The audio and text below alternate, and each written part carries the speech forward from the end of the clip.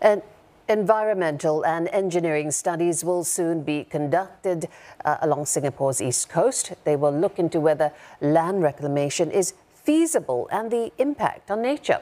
It is the first step to realizing the vision of Long Island, a project that will see 3 land tracts add some 800 hectares of land to the current coastline. It is part of the country's long-term plans to guard against rising sea levels and create land for future needs. Metteo has more. A rainy day and a high tide of 3 meters. That's enough to flood East Coast Park. But on stormy days, the sea level could rise by up to 5 meters. Rising sea levels pose an existential threat to Singapore, a low-lying island state. National Development Minister Desmond Lee says measures must be put in place to protect homes and livelihoods in the area. This is a very serious problem because around 1/3 of our island is below 5 meters above mean sea level and at risk of being inundated by the sea. Whilst it may seem quite distant from today, we have to start planning and preparing now. Known as Long Island, the project envisions 3 plots of elevated land off the southeastern coast of Singapore. Some 800 hectares will be reclaimed. That's about twice the size of Marina Bay today. The new land will change the area we now know as East Coast Park. There will be a new freshwater reservoir, new homes and new spaces for recreational activities in a few decades' time. In all, the project expects to add 20 kilometers of new coastal and reservoir parks to the area. Authorities will carry out various studies to find out the potential trade-offs and opportunities the project could bring. The studies will also guide the development and transition plans for the site. Innovative designs that use engineering and nature-based solutions for the land will also be looked at. As a start, we will need to kickstart extensive environmental and engineering studies to see if the conceptual reclamation profile is feasible and formulate innovative and cost-effective nature-based solutions to reclaim and develop Long Island. We expect the studies to take around 5 years. Mr. Lee says the project is still in early stages and the final shape and form of Long Island will evolve over time. An expert says this is an ambitious project that will take decades, and taking up an area of the seafloor will cause some environmental impacts. It's hoped that we can put the best science and engineering that we have into the development of this project, put in perhaps some hybrid solutions, some nature-based solutions, perhaps artificial reefs or mangroves or wetlands that help us attack climate change in other ways by sequestering carbon here locally. So there's a long way to go. For now, the agencies will be gathering views from the public, residents and businesses in the area. They will also be reaching out to nature, heritage and recreational interest groups. And on the heels of the proposed Long Island plan, analysts say that prices of existing private residential property that's along the East Coast is expected to rise. Now, this is even as the supply of homes increases.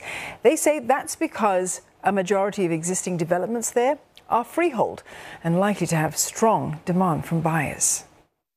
And with more, say, infrastructure amenities that actually going to be provided in that area, it may actually raise up the overall appeal of homes around that area as well. So some of these existing homes over at East Coast, maybe some of them will be brought in terms of the view, but it can also increase the so-called en-bloc potential for some of these developments also in the long run. Analysts believe that the area could be transformed into some 60,000 homes, most of them public flats, to help create a more inclusive society along the East Coast. The 3 proposed elevated plots of land could also have a mix of uses. Taking a look at the bit in red that's closer to Marina East, analysts say that this land tract development could have both low and high residential buildings with 99-year leases. And for the land tract in the centre, well, analysts believe that low-rise waterfront housing or recreational activities would be more suitable given its narrow size. The other segment near the Changi areas is also very close to the future military air base and also the extended kind of airport land use. I think that area may not be suitable for residential use, but probably likely to be used for some industry, recreation, and especially for warehousing kind of logistics. And what about the loss of natural habitats and nesting sites for animals and the destruction of coral reefs? Well, that's what the Nature Society of Singapore is concerned about. This especially when the proposed Long Island plans will close off existing shorelines and create a freshwater reservoir. The Nature Society says species like the horseshoe crab and birds like the Malaysian plover will likely find their habitats affected. Sea turtles will also lose access to their nesting sites near Tanah Merah. The Society says it would take time for habitats to be restored. It says engineering solutions could include building beaches with the right incline for sea turtles to return. We're always thinking of replicating habitats that we are lost and also enhancing existing habitats or even recreating new habitats if opportunity arises. So with this Long Island plan, I think there's a lot of opportunity in terms of freshwater habitats, recreating and engineering nature-based solution along the seaward side of the Long Island project as well. Well, businesses are also mixed about the Long Island plan. Some say it could mean a more vibrant area with more footfall, despite the short-term disruption from noise and works. But they also say that there could be grave consequences for businesses offering water sports in the sea. It's a frequent sight each weekend.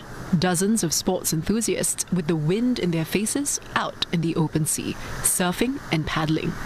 For nearly 6 years, this sea sports centre is one of those places where they get to rent kits and boards. Now the business is worried that Long Island may disrupt their fun in the sun. In the coast reservoir, normally the wind will be very disrupted. It may not be as good as how the open sea can be like. And I believe with all the buildings coming out, the wind will be even pretty affected as well. So far, if I know not wrong, there's no freshwater catchment area that is allowing windsurfing and stand-up paddling. Meanwhile, across the road, stalls at the East Coast Lagoon Food Village think that footfall might be affected. They say construction works might divert customers away from the main walkways that lead to the place from car parks and cycling paths. But for some residents, they're hoping Long Island could make the whole stretch of shoreline more vibrant with new shops and amenities. I think the beauty of this project is really far-reaching in the future. I think this particular development is not just for URA, for buildings or what. It is back to Singaporeans to make it a thriving space for families. And what I hear, curated spaces that we do not even have today. Right now, other businesses in the area include bicycle rental shops and other restaurants. Authorities want to gather views of those who could be affected over the next 5 years, starting next year.